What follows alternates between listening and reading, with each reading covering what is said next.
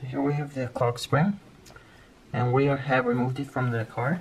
So what we're going to do is we will open this up and show you how it works. So before you remove this, ideally what you want to do is straighten up your front wheels, have the steering wheel in the center, then you go ahead and remove the steering wheel and access the clock spring. Before you actually take off the clock spring, if you're going to reuse it, just put some tape on it so it doesn't rotate, doesn't spin around if you're reusing it. But the problem is sometimes you might be installing a clock spring from another car, and this clock spring has a limited number of turns to the left and to the right, usually about 3 left and 3 turns to the right. So how do you know like where is the center? We're going to look at that, but also we're going to see how the clock spring looks inside. So right here it has we have removed these 1, 2, 3, 4 bolts on the side, and then all you need to do in this case, it also clips down here. So you insert a small screwdriver and you lift this up and it'll come right out.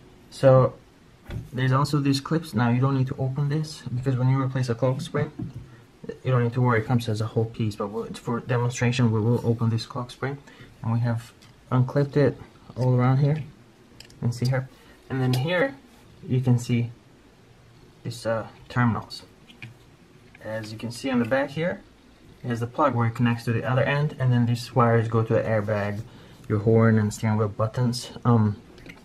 You can see here, that's the ribbon right there, and it allows you to turn this several times. Turn the steering wheel, so we'll just turn the steering wheel to the right, and then you can turn it all the way to the left. Now, if you're using or installing a used clock spring, here's what you need to do. You don't need to open this, but go ahead and spin it. Unless you really know the center and the clock spring comes already in the center, you're gonna need to do this. So spin it all the way to the left, and you're gonna hear a little bit. You're gonna feel a little bit of resistance right there. Don't want to go too hard because then you're gonna damage this. Then count the turns: 1, 2, 3, 4, 5, 5.5. Okay, so what we're gonna do, we're gonna go about 2.5 turns, and that should be our center for this clock spring. So that's half. 1, 2.